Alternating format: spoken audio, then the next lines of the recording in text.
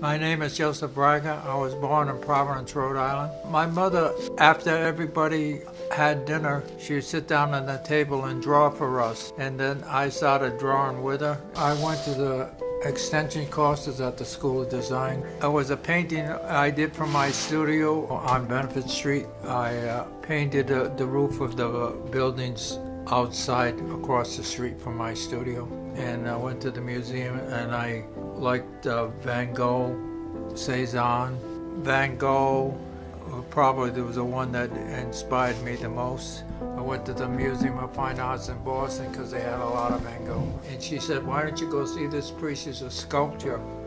The piece of sculpture was like a cold piece of stone. There was no soul in it. It has to come from the heart. It's not just technique or stuff. It has to be from what I feel inside at the moment.